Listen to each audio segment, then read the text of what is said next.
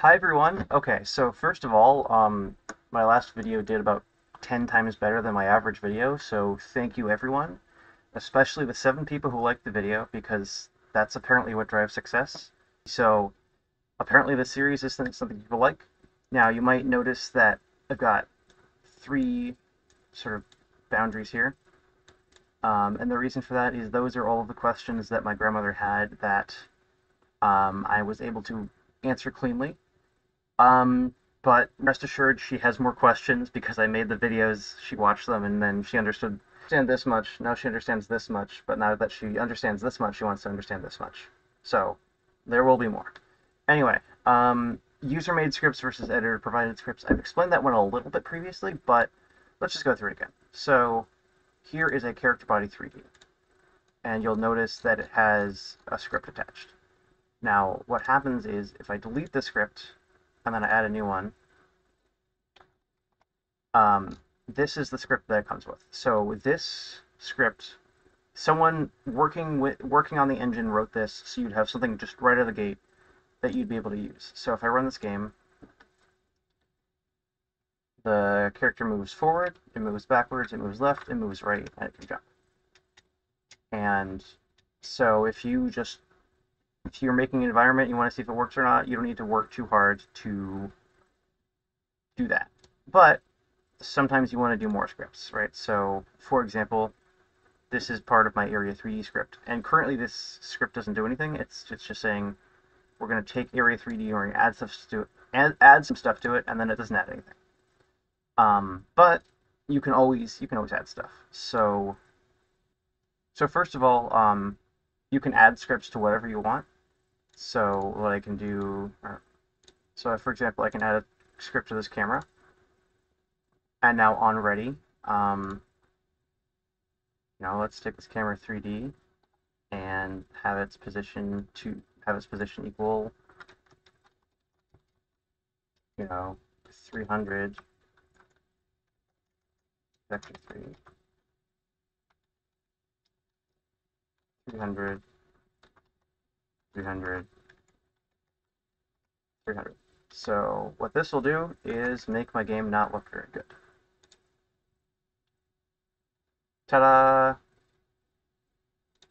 So that's a new script I just made, and it does exactly what you think it's going to. This ready function runs as soon as the game runs, and it runs so the character body 3D, it does not have a ready function, but previously I was working with it, like when I was adding stuff, it did.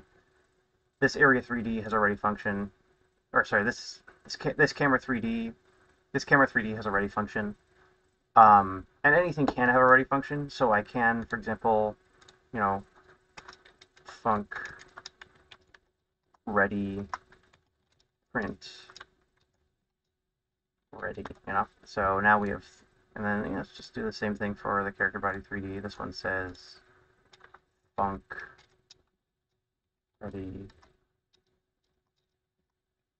print character body.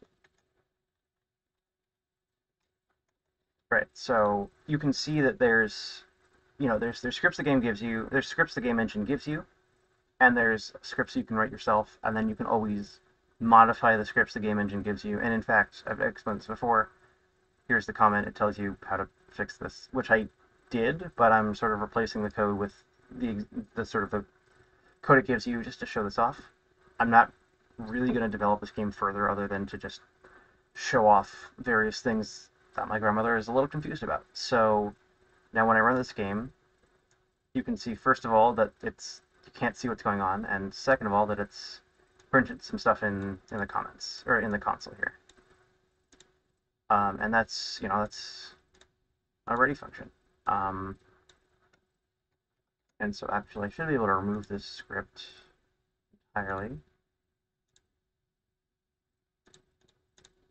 And everything should still work. Well, work as well as it has been. And now let's take this camera 3D. This is not something I want, actually, because it makes the game very hard to see. So this pass command, basically, most programming languages, GDScript, which is what Godot uses included, don't like to have certain things be empty. It wants to have a, and it wants, if you do X, then do, if X is true, then do Y, and if you say if X is true and then don't put anything there, it gets upset.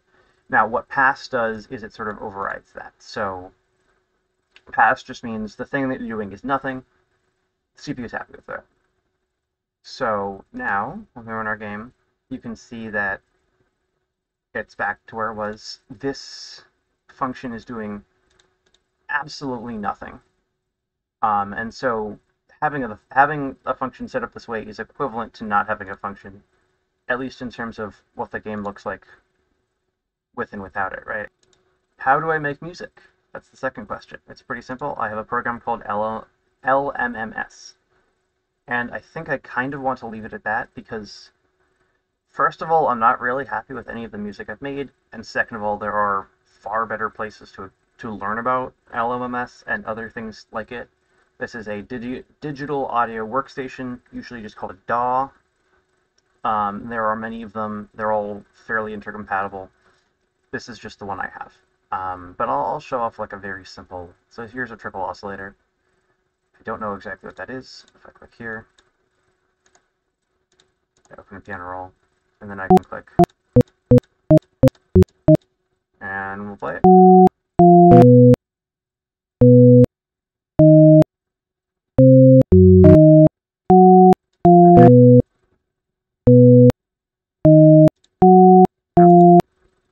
Okay, and now I can file, export that as example.wav. Okay, so here I've got the music I just made. It's exported, it's all in here, and now I just need to drag this into Godot. Yay, and now I need a music player, which I'll just attach to the world. Audio stream player. Wonderful. And now what that's going to do is stream this. And then let's add a script here.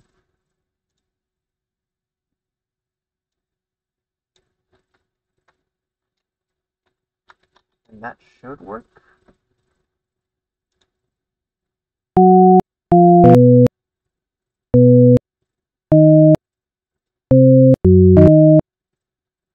And that's how music works. Let's see. Camera zoom proportional to cube size. So this is something that I understand why you'd be confused about. It's not the most intuitive. So what I'm doing here is I'm doing the scale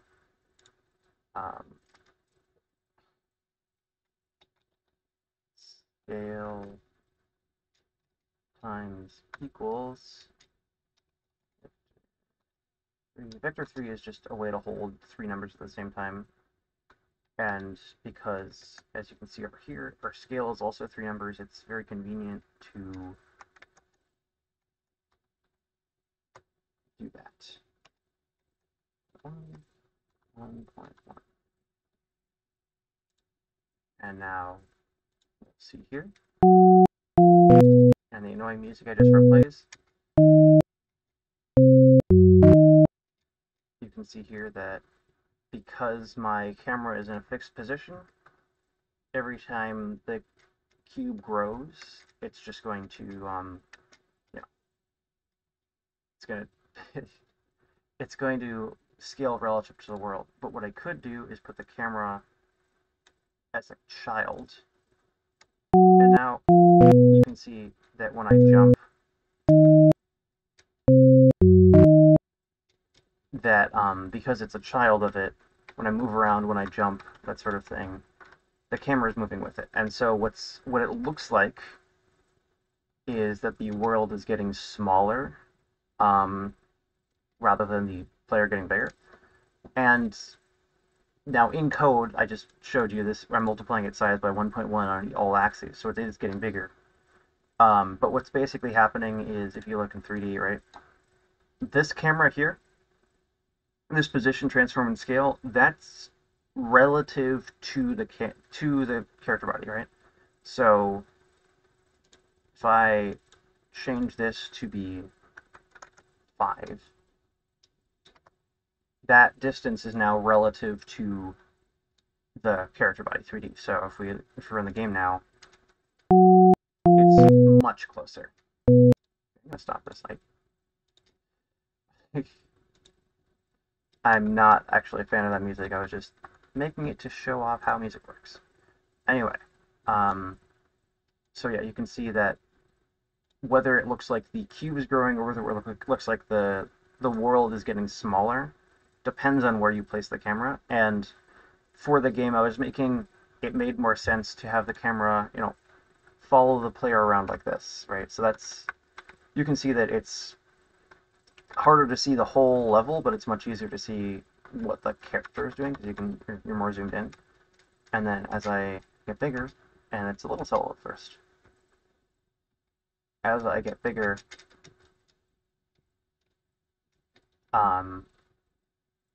you can see that it doesn't look like my player is getting bigger. It looks like the world is getting smaller. But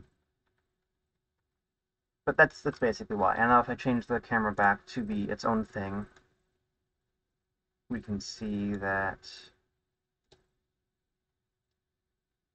well, okay, it's offset now, so I have to move the character over here. But we can see that the character looks like it's getting bigger, and the effect is much easier to see because the camera isn't scaling to it. If you attach a camera to something, the camera wants to copy that thing as closely as possible. This camera does not want to copy anything. It's just sitting there. So it's happy to just, even if this gets so big that it like completely envelops it, the camera's just gonna sit there. And let's update that script to be like it just doubles every time, right? So it should grow much faster.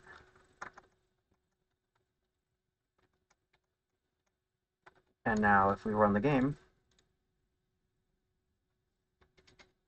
the cube just, right? So the cube is now so big that yeah, you can see its shadow here, right? The cube is just absolutely massive, and so it's so big that we're able to see the whole level from inside of it. That's what's happened here. And now we'll just take this camera and put it back as a child, and now we see that when we double the cube, yeah, it just looks like the world's zooming out, and eventually it will look like the world isn't even there anymore. I think that's a good answer to that question. And yeah, there will be more. The series is popular, I enjoy making it, and my grandma is my biggest fan, so I should be making videos for her. But those are the three remaining questions that she had that I was able to answer. And so that's all today. That's all for today. Thanks so much for watching the video. I am trying to do a Monday, Wednesday, Friday schedule, about 3 p.m. release time, so yeah, plenty of time there. And then starting probably next week, when my video releases, I'm also going to start streaming. So if you see a video next Monday and you think, wow, it would be cool to watch more stuff like that, there's not going to be a new video for you, but there will be a live stream that you might enjoy. Alright, thank you so much for watching, and hopefully I'll see you in the next one. Like, comment, subscribe, tell your friends, all that good YouTuber stuff, and have a lovely rest of your day.